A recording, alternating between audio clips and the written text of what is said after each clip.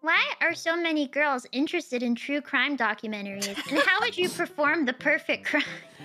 I really recently it's gotten better, but I had a phase for like a whole year. I think I was watching true crime documentaries and stuff for almost every day until I got like a lot of, at least all of the famous ones I've seen, and then a lot of non so famous ones too. I've heard so many stories. The reason I think that I stopped is that I've been oversaturated with that stuff, and it's like getting me this like negative vibe when I watch these things now.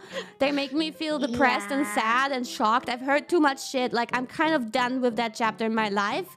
But I still must agree, it seems to be somewhat a girl thing, because I talked with Gura about it while I was in this phase.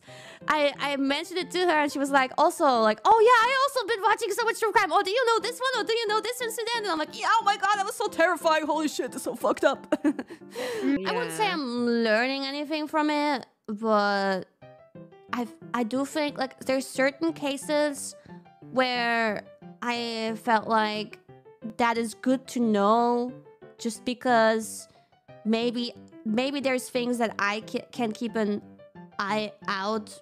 Not for myself, not saying that it will although I do think one day when I die it will be through murder. Oh, hey, don't say that. Or I'll probably just get hit by a car, or I don't know. I just don't think I'll die naturally.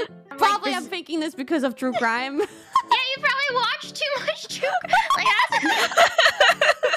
There's one thing, you know, that I've realized, like, okay, last year I got a financial advisor, and this financial advisor had me get all kinds of basic insurances. And then I said, just kind of jokingly, that one insurance you cannot make me get is a life insurance. I'm not gonna get a life insurance because the moment I get a life insurance, I'm gonna get murdered. Because that happens so often in true crime. It's always like that. Whenever there's like a spouse murder, it's always like they get them to get a life insurance first. Insurance. Yeah. Yeah. And it's always for that. It's always because they want the life insurance. It's like, oh, just don't get a life insurance. Don't. It's a death flag. For real. Yeah. Be careful. That's why you gotta like look out for yourself. Yes. And I thought Kronii was a Doom one. I'm such a Doom poster. For real.